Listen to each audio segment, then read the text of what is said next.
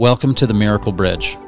I am a professional board-certified hypnotist, a HeartMath coach, and a master health NLP practitioner. I am also the author of the book, The Miracle Bridge. I've spent over 25 years working in the subconscious mind.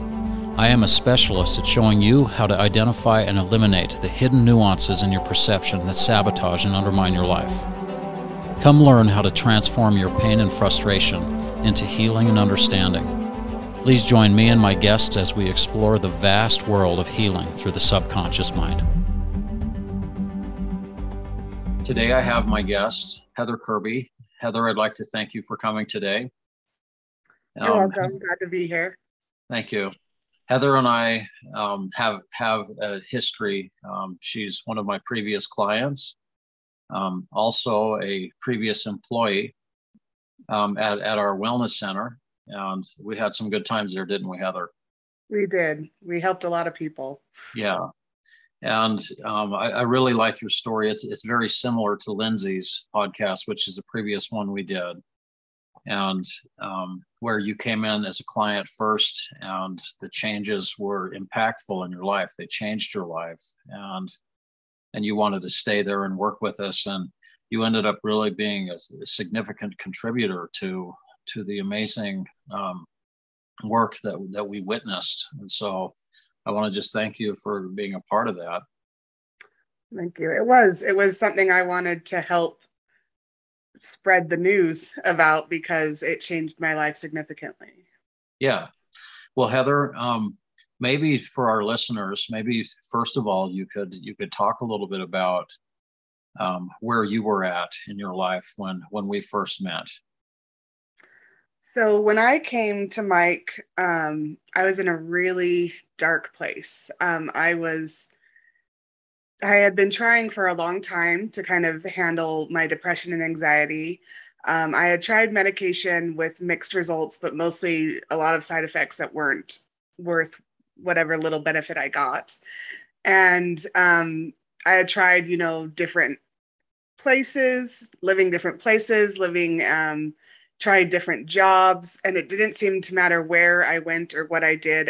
The depression, anxiety just would kind of eventually take over. And often it seemed like if I was being successful, it would come on even stronger, like almost sabotaging me. And I got to the point that I just kind of had given up.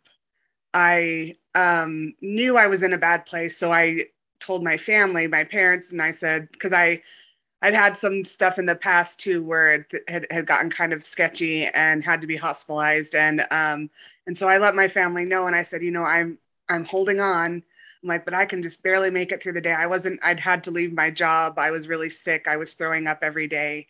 I just was so depressed and didn't think I was going to make it. And I told my mom, and I said, I don't know if there is anything that can help me. I don't know what to do because I'm just getting through the day, just keeping myself alive. And that's all I can do right now.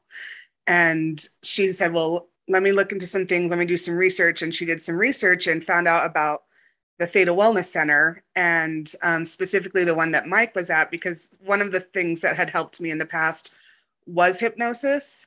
And so we were very curious about the hypnotherapy. And Mike used to do these free classes at the clinic where you could come and ask questions and talk to him and hear him talk and kind of get a feel of, does this feel like something that appeals to you? Does this feel like something that sounds right? And so we went to that. And during that discussion, I started to feel the little tiny seed of hope sprouting up inside of me again. Like I felt the spirit and felt kind of like this was something I ought to do and try. And it was a big commitment to do the full program.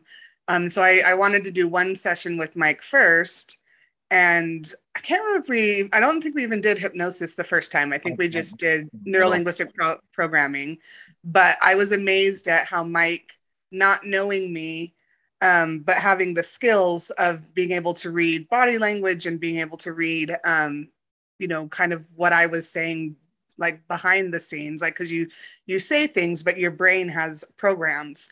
And he could very quickly cut, like what would usually take me with a therapist, like 4 to 8 sessions, like Mike just like cut through all that and knew immediately what was going on, what was wrong. I had one thing I had said right away was like, it's not abandonment issues because I'm adopted, and I had done lots of therapy around that. And so I was convinced that that was not what it was, that I had resolved that because again, I had done tons of therapy, tons of types of treatment. And I was like, that's not the issue.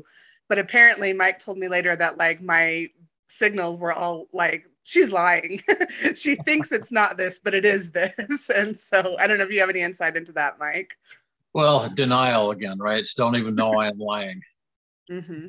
And yeah, I do remember that you stated emphatically to me that this has nothing to do with abandonment. But yes, you were, in NLP terms, you were incongruent. So what your mouth was telling me was contradicting what your body was telling me. And so I knew that there was more there. And, I think it's important to note here that you had done a lot of counseling. And in fact, my joke about Heather is, you could finish my sentences and you could speak like a clinical psychologist, so you could impress with the lingo that you could throw around. But the real problem is even though you could finish my sentences, you were still suffering with that depression and anxiety. Yeah, I knew a lot. I had studied a lot. I had done a lot of work, but it didn't change that there was something inside that was not healed. Yeah. And was still, again, like we found out later when we worked on things that I did have a sabotage program, that when I did get successful, my body and brain became afraid because it knew how to be unhappy. It knew how to be not successful, and anything outside of that comfort zone, it did not accept and would not let happen. Well, and maybe it's worth saying here that fear and unhappiness was your comfort zone. That was a certain type of energy that you were, acquainted with through your childhood and through the circumstances that we'll discuss here in a few minutes. But it was the default place to go to. And, I mention this often to people that depression and anxiety, it comes with a stigma. And the stigma is typically, it doesn't matter what I do, I can't change this. And so I have to just accept that this is the way my life is. And the world will normally accept that. If you tell the world that that's the problem with you, then they'll accept that. And so everyone seems to accept that paradigm. And do you have anything to say towards that, Heather? It is interesting because I feel like people are starting to change a little bit in understanding depression and anxiety. Like when I was younger, my family didn't even want to talk about it. And again, I have a wonderful family. I just want to say that I have amazing family, amazing parents, but it wasn't something that was really talked about or acknowledged. And then even as I got older and tried to kind of work through it, it was something that like, if you told people about it, it kind of seemed like there was a stigma around it. And I feel like nowadays we're doing a better job of acknowledging it, but there is the danger of letting it just drive your life. That I don't think that having depression and anxiety means that then you just give up, right? Yeah. And I didn't want to. Like I was giving up, but there was still a part of me that was fighting and was saying, this can't be my life. This can't be all there is for me in my life. Yeah. And like you said, when you showed up, you were pretty much hopeless. And in that first meeting, you caught a glimmer of hope, thinking that, maybe this time it could be different. And it turns out it was different that time. It was. So you take another swing, when you think that you can't hit the ball and it will go over the fence. And that's exactly what happened with you, isn't it? Yeah. I mean, and even just, like I said, just the neurolinguistic programming, just that first session was really, really amazing because I knew that there was something broken inside of me, but I also knew it wasn't my fault. But when you've been depressed and anxious for so long, you start to blame yourself, and people around you sometimes start to blame you too, because, right, you set yourself up for success again and again. and it doesn't happen. And it's like, well, it must be me. And again, later I learned that some of my programs were self-sabotaging. But again, if your brain has been conditioned and trained a certain way to think and believe, you need help to break that. Yeah. And talk therapy, while helpful, and I think it helped me get through some things, it didn't change the dialogue that was going on inside, that kind of, or in the things that were going on behind the scenes that I had no control over. Yeah. Yeah. No, I appreciate that perspective, Heather.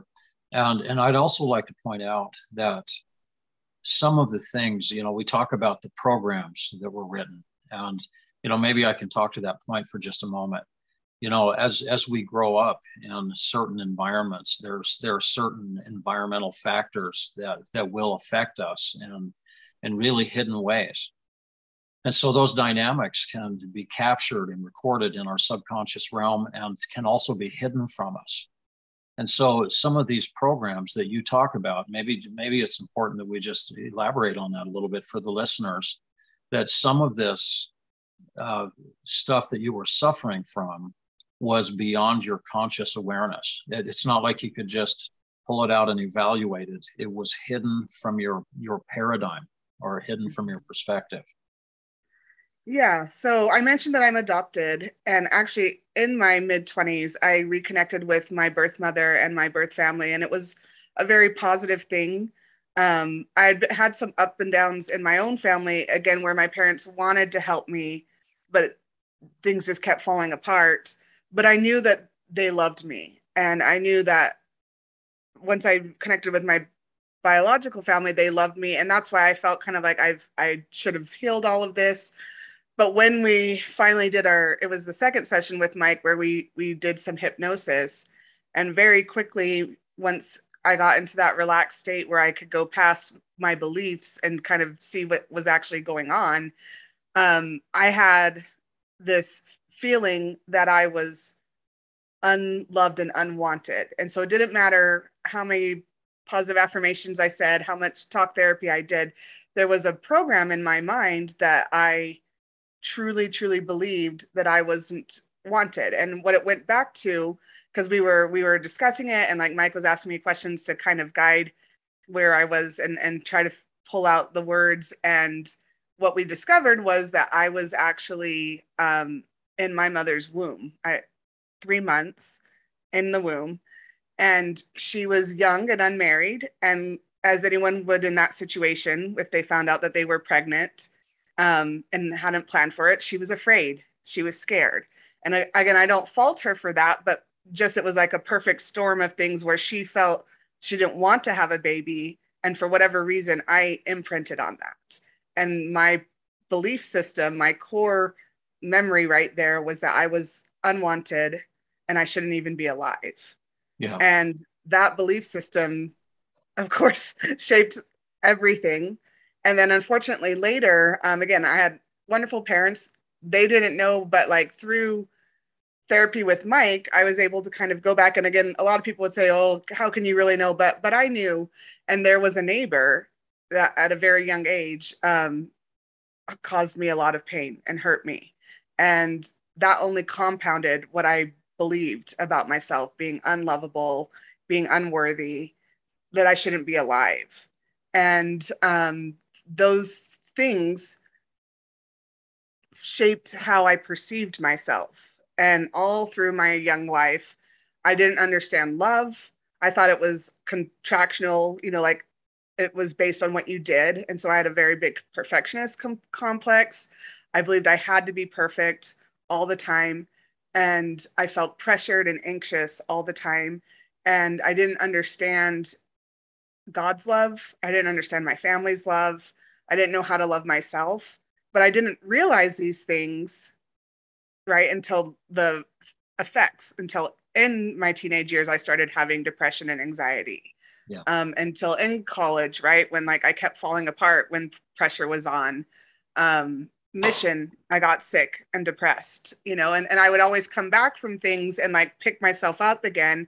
But this just kept happening over and over and over again and continued in my adult life. And And like I said, until Mike helped me kind of get deeper with the NLP and hypnosis, and then we actually started restructuring things. It wasn't just identifying them. It was, okay, now we're going to teach you to have positive associations, to have a different belief system that will help you and enable you rather than keep sabotaging you. Yeah, excellent. Do you mind if I loop back over a few things that you said there? Sure. That I find significant? This perfectionism that you were talking about, that you had this value system that you had to be perfect to prove that you had value. And so there was a pressure associated with living up to those expectations. And when you couldn't live up to those expectations, it's like running an engine on high RPMs, and then the engine seizes. It can't keep up with that pressure. Every time that you would fail, you would try and then you would fail. That became a reinforcing evidence of what? That I was worthless and I could never be perfect and I was unlovable. Yeah, that I'm unlovable. And, so I remember the day we did this hypnosis session, and maybe let me just point out a couple of points to set this up. With NLP, there's this concept called chunking down. And chunking down means let's be more specific. So people typically who are struggling with depression and anxiety and OCD and whatever else might be going on all at the same time, collectively, it's like a big ball of tape, that there's just several strands of tape just wrapped together, and it feels overwhelming. It seems impossible to overcome. And so one of the things that I did with Heather is to separate that tape out, break it down into individual pieces.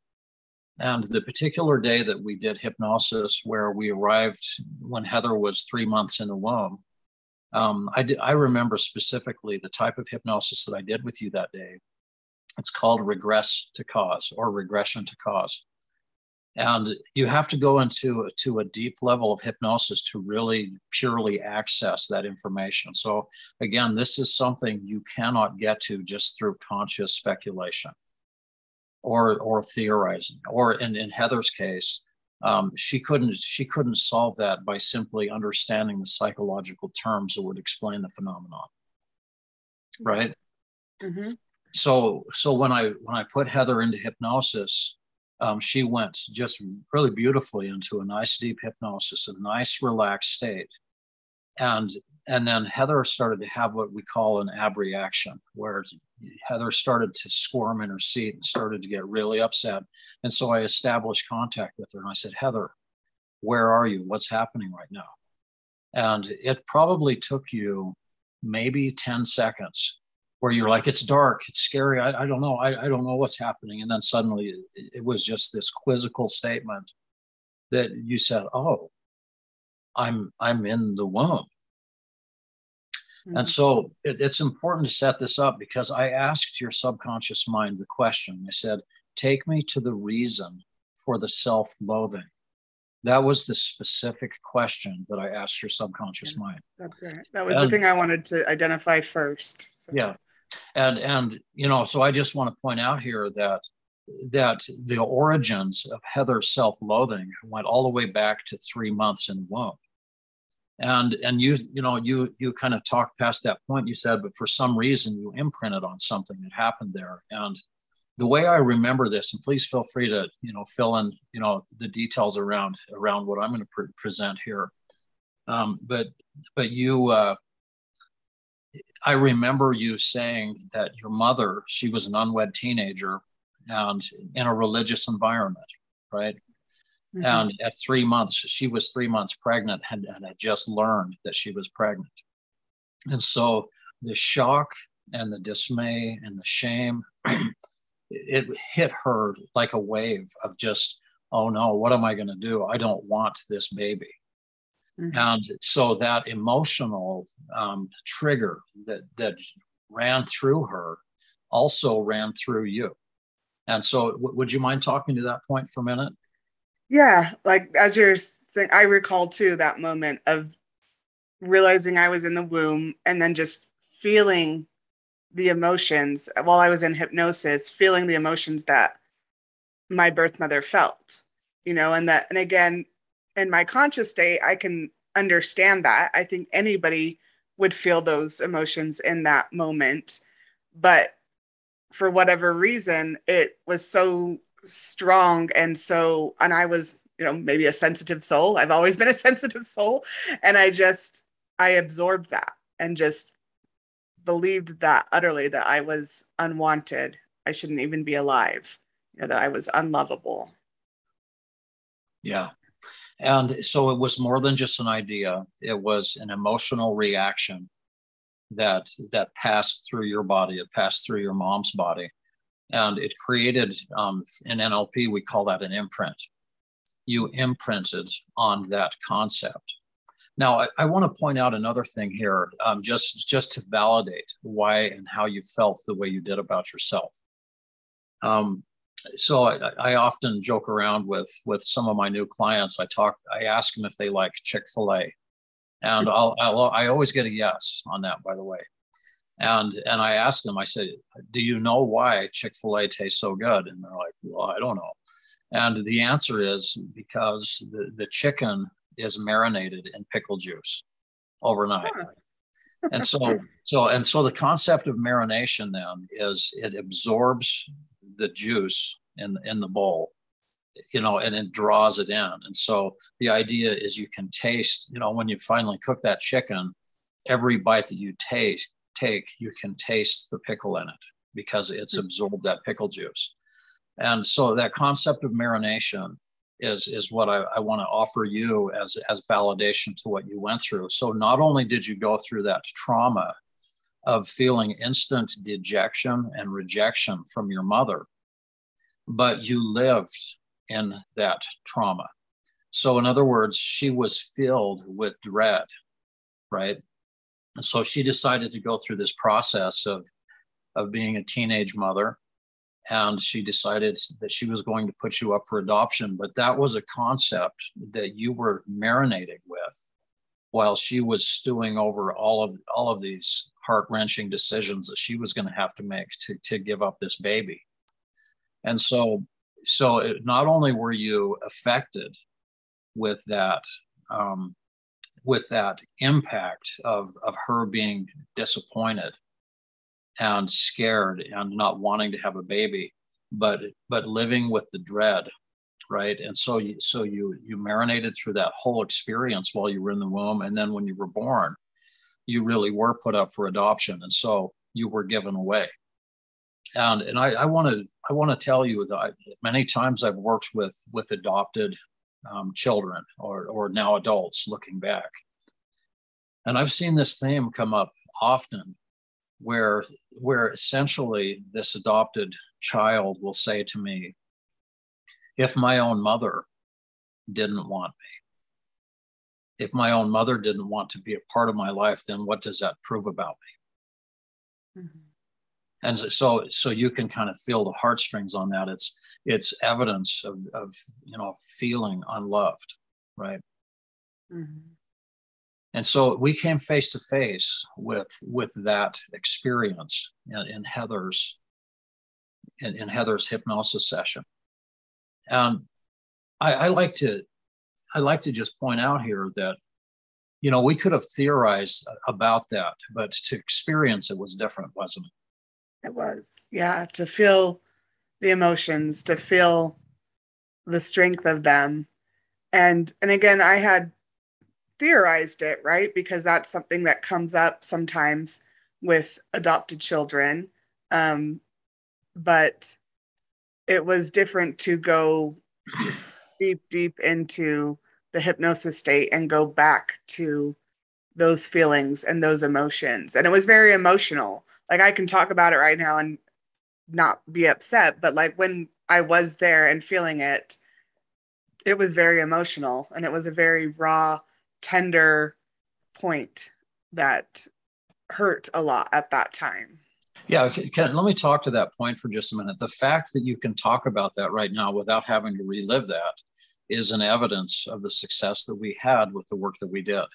Mm-hmm. It became more objective. And One of the attributes of the subconscious mind is it is void of rational perspective.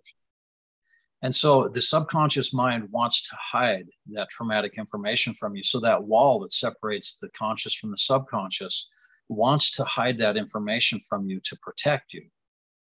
And so therefore that information gets trapped into the dark recesses of your mind where there is no rational thought to be able to work through that. And so that's what we were able to do. It's as if we were able to drill a tunnel back to that memory, a tunnel of consciousness that remained open, right? So we maintained connection to that concept after we had ended that particular session. And from my perspective, what I was hoping to start accomplishing was to give you access to that information from the light of your consciousness. So you could revisit, so you could start thinking about that, because essentially you experienced that imprint, you marinated in that dejection, and it started to form a cluster of beliefs and attitudes around feeling unlovable, feeling worthless, right? And the fact that you were given away, and you were given away with adoption was proof. It was reinforcement that you weren't enough, right? And so that whole story needed to be put in the spotlight. We needed to pull that over the wall and bring it into your conscious awareness so you could start contemplating that information from the light of your conscious mind. And I think that's really beautiful too, because I actually think adoption is a wonderful thing. Like, I have the most amazing family. And I even know, because I've connected with my birth mom and we've talked, and she felt very inspired that I wasn't hers and that the right choice was to send me to another family. But it's interesting that I think that with adoption, that's something that parents have to kind of be aware of, that there might be some abandonment issues. There might be some stories, but that's the beauty of with NLP and hypnosis, that we were able to, nobody wanted me to feel those things. Nobody, even though like emotions might've been felt, vividly, like nobody wanted me to keep those emotions, and it wasn't serving me. And so being able to finally address those on a deep enough level that I could heal from them was really, really important. Yeah. And healing from them really started with conscious recognition and a willingness to rethink that story that you had marinated in all of those years.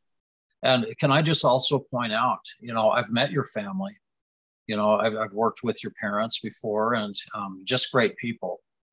And maybe just wanted to point out here that the love that they had to offer you still wasn't enough to heal that void that was in your life. It was beyond their reach as well.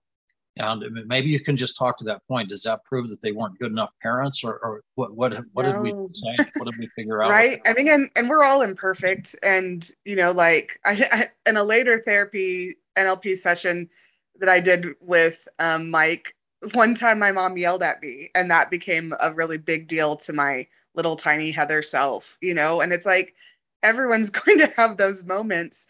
And sometimes you don't know the ones that are going to become absorbed and become negative, right? Programs, which is why, again, that's the beauty of hypnosis therapy and NLP, is identifying what your specific things are. And that can be done even in visualizing in group sessions, right? But finding out what yours are, because while there's common themes for everybody, my specific one was very specific to my life and my experience. But my parents are wonderful.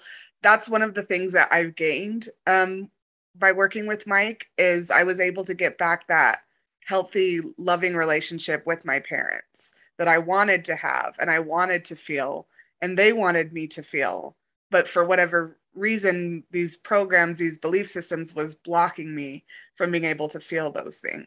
Or even stated differently, because of the programming that occurred at such a young stage of your development, there were certain skills that you didn't have the opportunity to develop yet.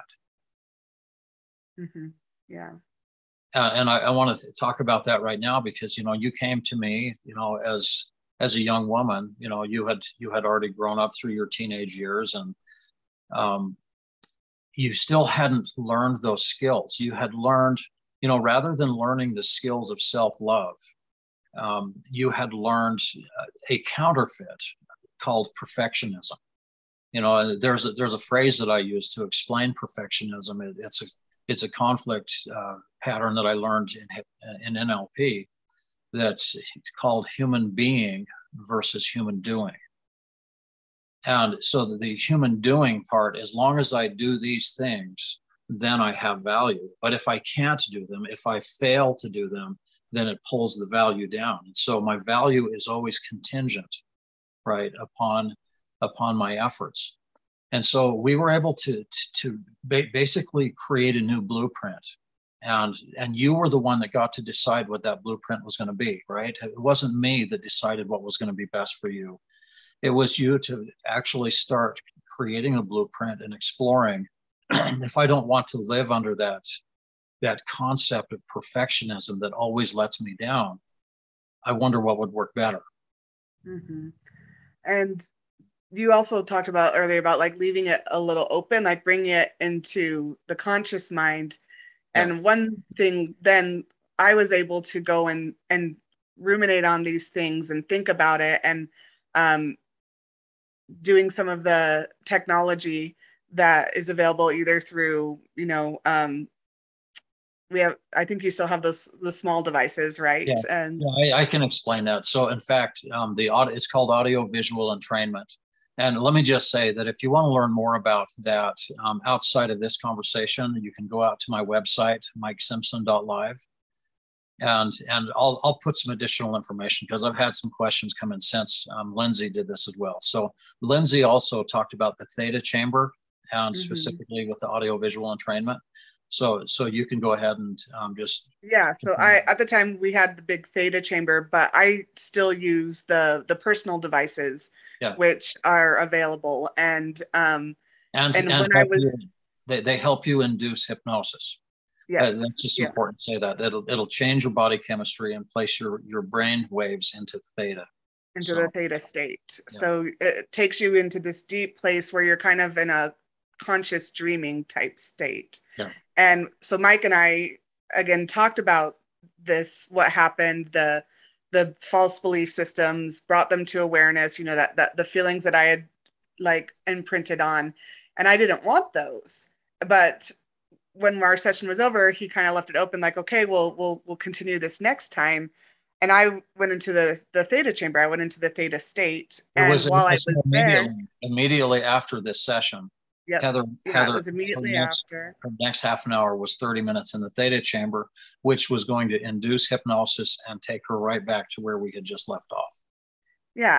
And we both kind of had the feeling that like, oh, we're going to keep working on this. But I went into the theta chamber just thinking of those things. And while I was there, I had like a vision of, I saw myself dark and black and just feeling all of these negative things. And I was like, I don't want this anymore. This isn't helping me. Nobody else wants me to have this. I don't want this feeling.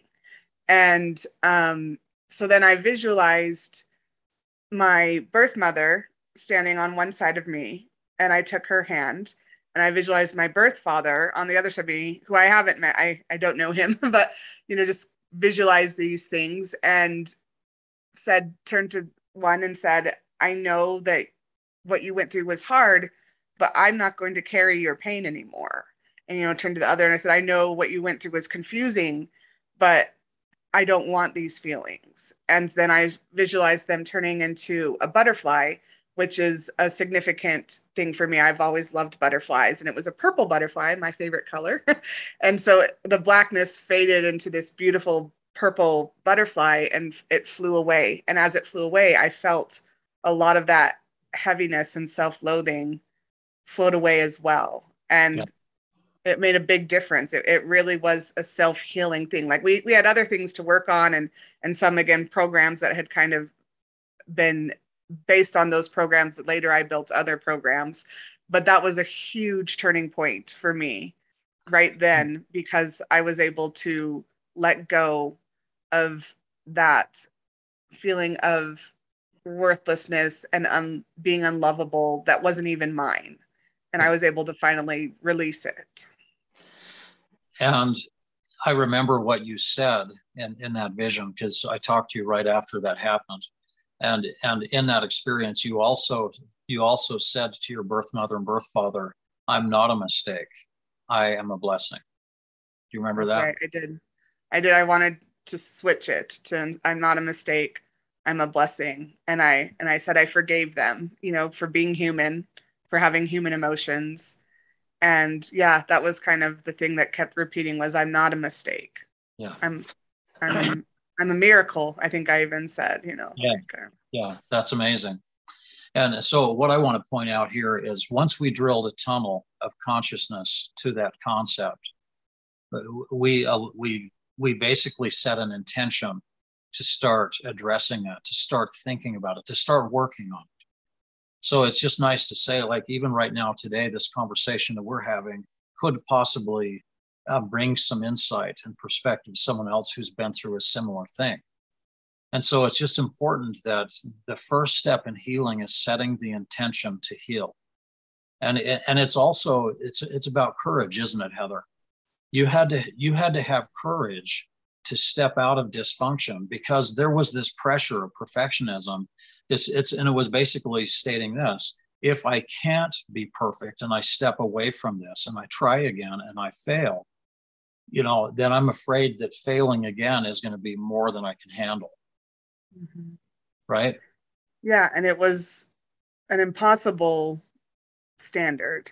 It was an unachievable standard that constantly kept me in sadness and dysfunction. That's right.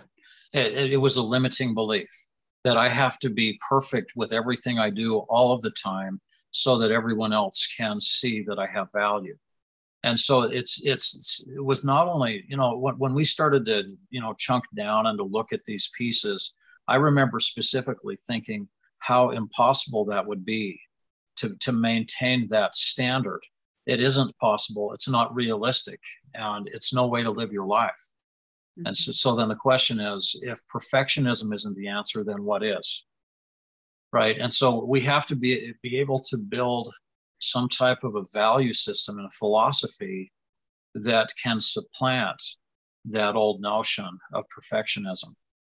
And it's probably worth pointing out here, a lot of my listeners are religious. A lot of my clients that come to me are religious, and this perfectionism concept really can affect people. If I can't be perfect, then I'm not going to try anymore. What's the point anyway? And frankly, I hear sometimes, I'm going to go to hell anyway, so what does it matter? Right? Yeah, it did. It affected how I felt about myself, about religion, about God. And it's a pervasive thing, because it's taking an idea that we hear in some religions, right, that we should strive for perfection, but taking it to a toxic level. Yeah. It's unachievable and a tool of just self-abuse. And that's not the intent. So I want you to listen to this phrase. I heard one of my instructors at an advanced hypnosis course make this comment. I want to say it to you and tell me what it means to you. So it was addressing the perfectionism concept. And what he stated was, I'm not perfect, but I'm good enough today. I'm not perfect, but I'm good enough today. See how congruent you were? Very good, Heather. I mean, that's achievable, right? That's realistic.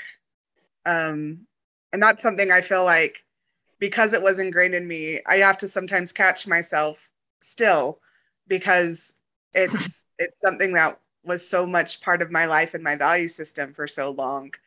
But being able to get to that core belief and heal that was huge.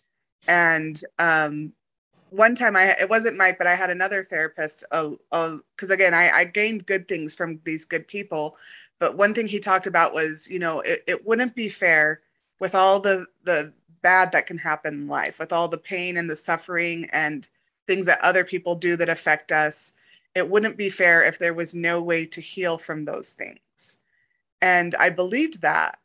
And so it was a huge relief to finally find healing, that it I did love that. exist. I love that he installed an empowering belief inside of you that it wouldn't be fair. And so you held on to that hope. And eventually that did lead to healing, didn't it? It did.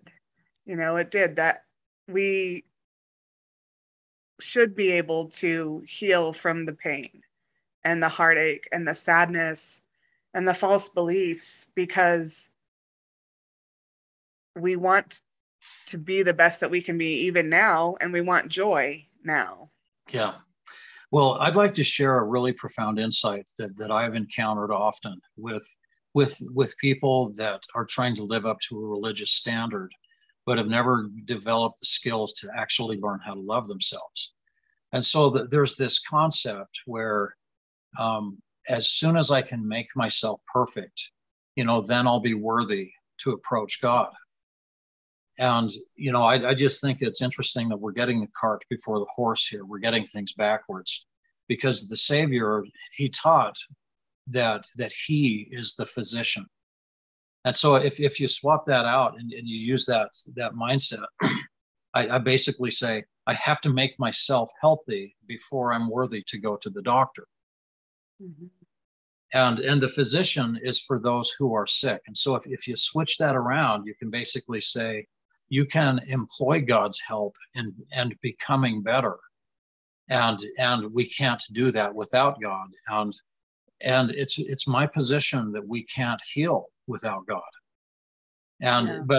but here's that was a big part of my healing too, definitely. And oh shoot, I had a thought and then it kind of flew away. Go ahead with what you were saying. I'll see if it comes back. Yeah, and feel free to jump in if you get it back. But we cannot heal without God. But if we have limiting beliefs that have become established through our environment that tells us we're not worthy of God, then we actually have a built-in resistance to God. And that's what we call unbelief. And so I've got these faulty belief systems that are alienating me away from God. They're isolating me away from God. And then I have this false notion that I have to make myself perfect to be worthy to be with God, to worthy to have God's help. And so I really just want to emphasize that point as one of the most important takeaways from today's conversation is the Lord is the physician. And often he's unable to help us because our own limiting beliefs, which I call unbelief, our limiting beliefs can actually prevent him from being able to come in and heal us. And, sometimes that can happen with the trauma that we've been through. So, Heather, you have a valid reason for being upset, being brought into this world and those unfavorable circumstances. Not everyone gets tripped out of the starting chute like you were, and has to go through that kind of experience early on in life. And you could indulge in pity. You could use that as justification to stay angry with God. And what I have found is if you're upset for valid reasons and you're clinging on to those reasons, then it is impossible to heal, because you're occupying your heart with this anger and this blame and this dark energy. And working with Mike at the center for a couple of years, we would see that sometimes, that there were people who maybe in their conscious mind wanted to heal, but they weren't willing to let go of the anger yet. And Mike couldn't force anybody to heal.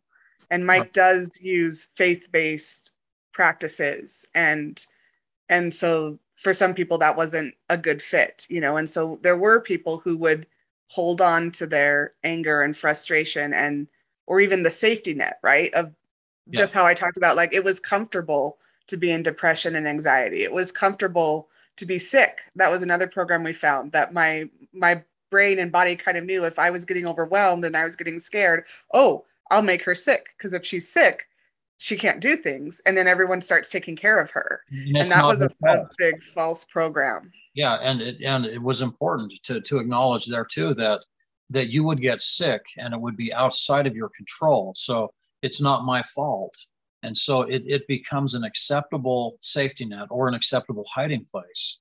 Mm-hmm. But it breeds complacency. If I learned to just accept that story that this is as good as it's going to get and I'm never going to get better, then in some ways, if I can convince everyone else around me that this is as good as it's going to get, and they will accept that, then I can live in that hiding place. And by the way, if I do choose to live in that hiding place, often that's called depression. Mm-hmm. Yeah, because I would get physical symptoms. And sometimes even now, like I'll catch my body like throwing out these sickness signals, and I have to kind of evaluate, okay, is this that I'm sick or is this that I'm scared of something? And I have to kind of reevaluate and look at things and challenge my brain and belief systems, because again, for years, that was a coping strategy that my body and brain knew was like, if I do this, then she'll stop trying to do these things that are stressing her out. And I don't want to live that way anymore. I refuse to live that way anymore. But it is interesting that your brain is it knows how to do it knows lots of tricks to stop you when it's afraid. Yeah. Well, Heather, it's amazing talking to you today. As we're running out of time and getting ready to wrap up here today, but I just want to talk about what, how fulfilling it is for me to have this conversation with you today, to see how far you've come. And I'm really happy. I'm really doing well. I mean, I loved the time that I worked at Theta. It was wonderful. I was happy to share my story and help others. But when it was time to move on, I felt, and that's what I was going to say earlier, that I kind of flew away. I really feel that I was guided by God to the Theta Center, that I was ready for that type of healing. I was open to it. I was ready. And then afterwards, I was a little bit worried about what's next. But I'm in a job right now that I love, in a situation with really healthy, good friends and a really good relationship with my family. And I just, still feel that hope that things can just keep getting better as I get better at managing and having good belief systems and realistic goals in my life. Well, it's just amazing, to acknowledge God's hand in our lives, as we made the jump, we walked away from a different career. I used to be a software engineer, and we moved over to do Theta Wellness full time. And it was a scary jump, and we felt God nudging us to do that. And we had no idea what we were in for, but Heather was one of those reasons why we went and ran that wellness center. When COVID came around, was it in 2019 where we had to shut down the wellness center? I can't remember what year it was. 2020. Was it 2020? Yeah. So that was really just an interesting time, because we had gone through this amazing era we had witnessed so many healing miracles and just profound changes, and yet it was in the cards that the wellness center was going to close down, and it was a difficult time. But it was really amazing where I got to witness Heather having learned her new skill set. So not only did we go through her healing process at the wellness center, but also her working with us helped us to move to that next level of success. And Heather helped us manage the chaos. And it was chaotic, wasn't it? I mean, there's a lot of things to keep track of and people to help. And yeah, it's in some of those times I was booked out 3 months in advance. And so if I would get sick, boy, it was going to be a challenge to figure out how to get to these people. And there was a tremendous demand, because word was getting out that people were getting better. But still, at the end of that era, when we closed down the wellness center, Heather was facing all of this uncertainty, and my wife and I got to witness Heather jump from the nest and fly with her wings, which was really amazing, right? Yeah. Because it was a scary time, because you had become competent working with us. You were very effective and very busy. but you had learned how to flourish in that little bubble at our wellness center. But look what you've accomplished since then. You've gone on and you've become a professional, successful. You're making a huge difference to children as a teacher. And so I just want to tell you that how proud Di and I are of you, and thankful that you would come back and have this conversation with us. Because we want to tell the stories now. We want people to listen to you. We want them to feel inspired by what really happened to you, and maybe lay the groundwork for them to get ready to create their own miracle. And so these conversations really make a difference. Yeah, and it changed my life. It changed the course of everything, and really put me on the path where I can be successful and not be self-sabotaging, and be able to enjoy life. And that, I mean, challenges still come up, right? And I still have to keep working at it, but I have the tools now to handle those things. And I don't have that baggage that was creating so much anger and frustration and sorrow and fear, and living all the time constantly with that in my head was so hard. And I don't have that. I have a lot more peace. That's And right. I have the ability to take on hard things and deal with them without falling apart. And that's just such a blessing. Well, you know what's amazing is what you have now is called resilience. You're like a basketball that has air pressure, and when you drop it, it bounces back up to your hands. And so it's not a life without problems. None of us have that. But it's a life with a skill set that you've now developed, that you neglected to develop through your childhood, but you've now developed as an adult, that serves you well and allows you to play a significant role in the lives of children. And so you're able to give what you weren't given, in your youth, and through God's help and grace, you've been able to become part of the answer instead of part of the problem. So, yeah, it's great. Well, Heather, thank you so much for joining us today. And we're excited for the listeners to be able to hear your story, and maybe we'll have you back with a follow-up conversation. Hopefully we'll get some questions. A lot. we had to work on a lot. We did. We covered a lot, but the points that you did bring up created profound insights for some of our listeners, and that's really the goal. And it's for those out there who are listening to Heather, this is a real life story. This really happened for her. And she really has moved into a new paradigm, a new world. And she's able to look back on past trauma without having to relive it. So she's able to live in a different paradigm altogether now. So thank you for joining us, Heather, and looking forward to more conversations to come. Now, for those of you who enjoyed this conversation, we just ask that you press the subscribe button. We're going to be having many conversations. This is a time to do the talking, and so we're excited to have you join us. So please press subscribe and join with us.